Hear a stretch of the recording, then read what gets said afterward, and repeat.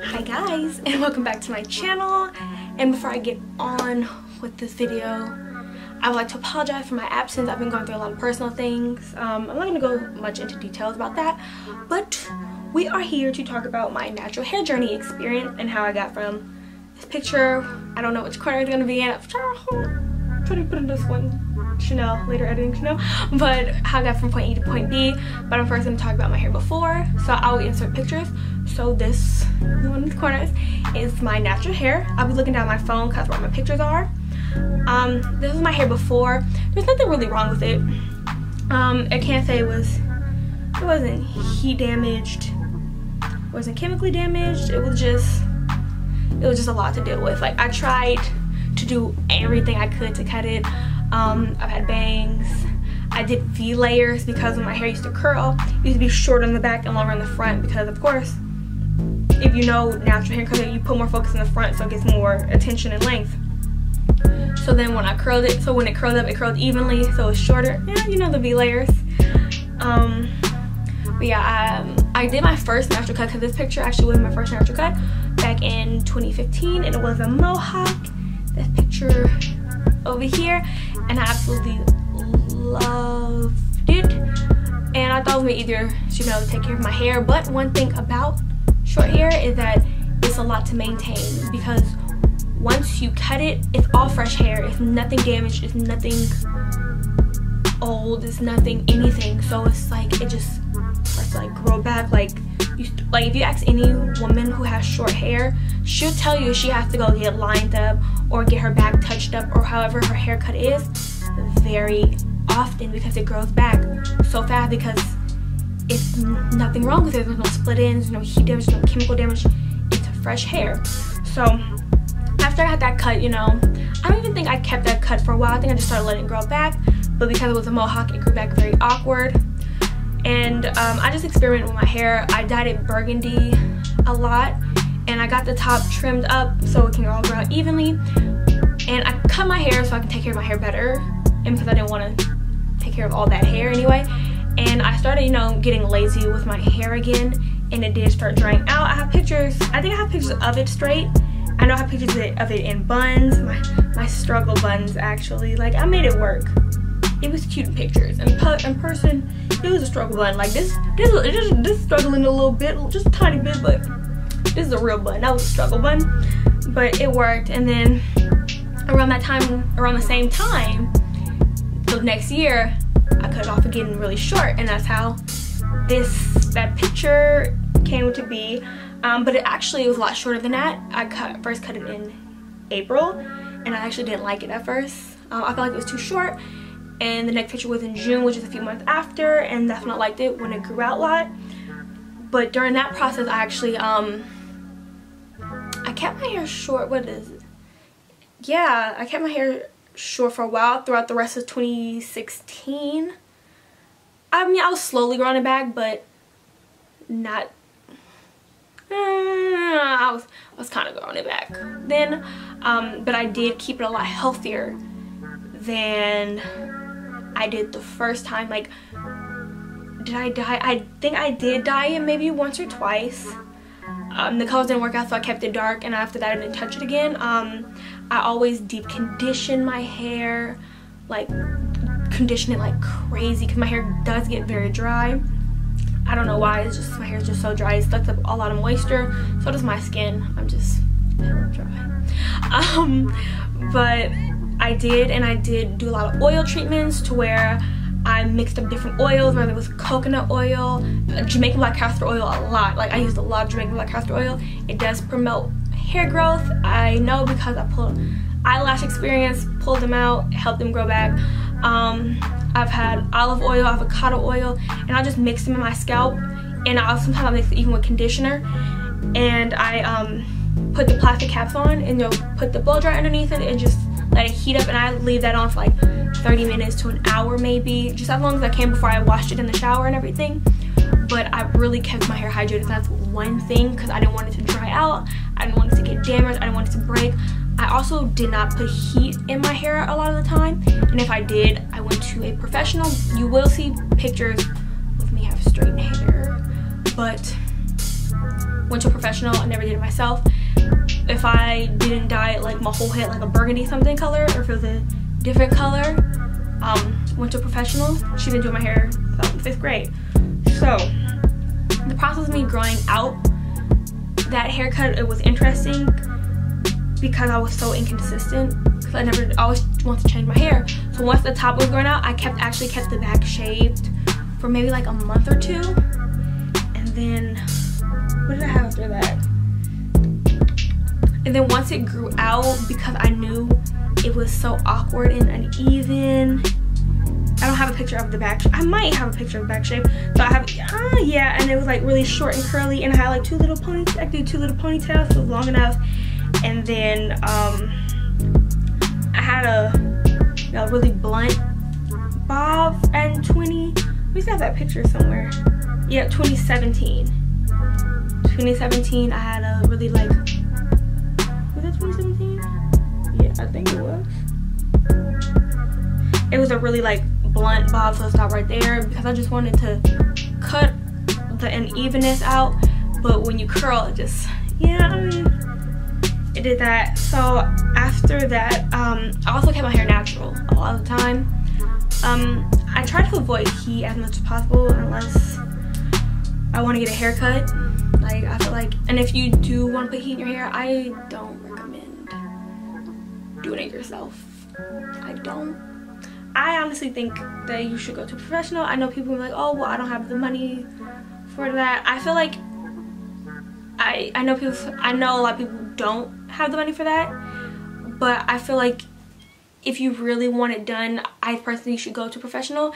And there are professionals who can work within your budget, who aren't going to charge you an arm and a leg, who especially know how to work with natural hair, because the lady who used to do my hair years ago when I was younger used to charge my mom $120 to straighten my hair. The lady I go to now charges half that. Literally, she charges me $60. Been charging me $60 for years. For all the hair I had to the hair I have now. Never changed that.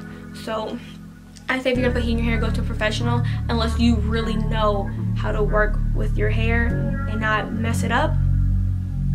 But if you are cutting your hair off because you had heat damage, don't cut it off and then put more heat in it. Like, you're completely defeating the purpose of the big chop. Now, I didn't have any negative reasons to why I big chopped my hair, but a lot of people asked me if they should, and I'm gonna say yes, because I've seen it work in great experiences. A cousin of mine, her hair was it was chemically damaged because she dyed it a lot. It was heat damaged, and I remember she asked for the number of the lady who does my hair, so I gave it to her because she said she wanted to cut it off. She cut it off. Her hair, I don't remember what year she cut it off. She cut it off while I think I was transitioning, or I was doing something, and her hair is a beautiful length now. It's so curly. I didn't even know her hair was that curly. It looks so good. Like, I know everyone's really afraid and gets really intimidated by the big chop, but I feel if it's dead, why keep it?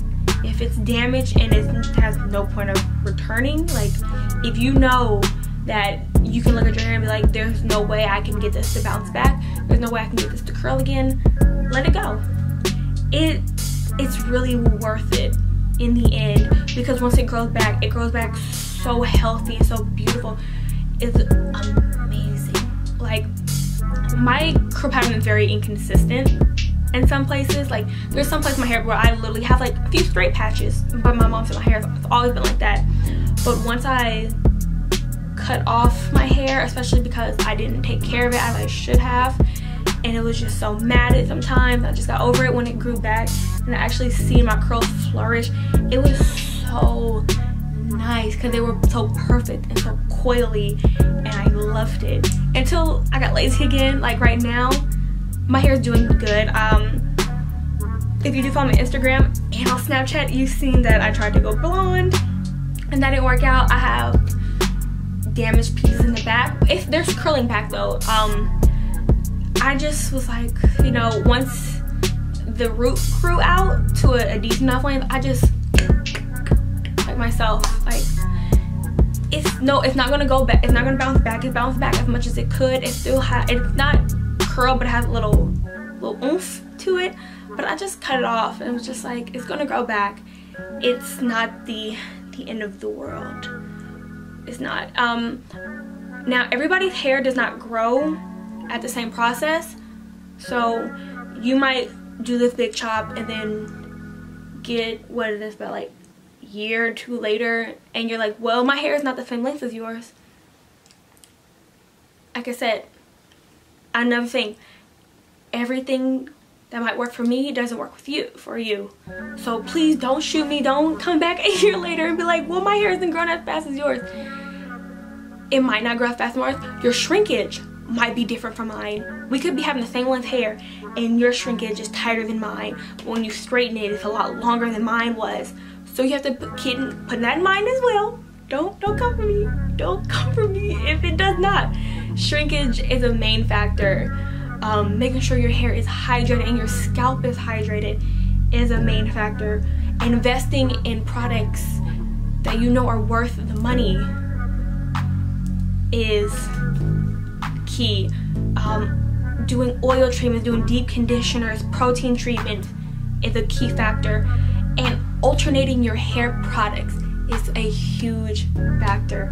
When I tell you alternating your hair products is going to be great for your hair, it's going to be great. I'll tell you, I don't use a lot of oils in my actual hair. Like when people like sit there and put oils in their hair, I rarely do that. I don't like oils in my hair because my hair doesn't soak up the oils. The oils sit on my hair, but that's just me. Like I'll oil my scalp, but I will not put it throughout my whole hair unless I'm about to do like, you know, my deep oil treatment. I'm about to wash my hair, but I don't sit there and put oils in my hair.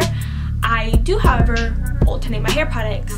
I'll either use 2 different products, like I'll have 2 different products at a time. I'll use one day, one the other day, mix them up. But I'll try not to use the same exact product very consistently, because with my hair and a lot of other hairs, and my sister hair does that, a lot of people hair might do that too, and they just don't know this. Your hair will get used to the product. So say if you're using, you know, the Shea Moisture curly hair smoothie and it works at first, and then you just see like, why is it not doing it anymore? Because your hair got too used to it, so it's not giving you that fresh reaction anymore. So maybe one week you use that, and then the next week you can use like olive oil hair put in, or just use straight conditioner. Like I think I mentioned it, the Organics Biotin and Collagen, or the coconut one. I love organic shampoo. That is the only shampoo and conditioner I actually use from those. The Biotin one, amazing, amazing, amazing. I love it. And I don't know if I mentioned this again, getting brain farts. I did take biotin pills for a short period of time, not very long. I get very forgetful taking stuff, so that was probably a month. It didn't do anything, but I did use the Biotin and Collagen shampoo from Organics a lot. Or sometimes I just use the straight conditioner. They had a coconut curl section. I would use the conditioner stuff for that. I constantly alternate hair products. Yes, I know natural hair products are expensive. You don't always have to use the most expensive products, because some of them I found for $3, some of them I found for $15. I just make sure that my hair didn't keep getting the same thing, because it wasn't gonna react anymore. It wasn't gonna, you know, it wasn't gonna get used to it. I don't want it to get used to the same thing, because it's gonna stop reacting, because I know my hair will stop reacting. Like the curls won't look as luscious and as prosperous. I think that's the word. You guys know what I'm saying. And another thing I did is I do not wash my hair often. I do wash my hair. I try to alternate it. I try to, say if it's the first week of the month, that'll be my wash week. I'll wash it someday that week. The next week I will more of a co-wash, where I just wet it and I keep the conditioner on throughout the whole shower before I, you know, do everything I do. And before I, you know, I get out, I'll rinse it off, rinse the rest of my body off, get the conditioner off my body, all that stuff. Yes, I wash my hair in the shower.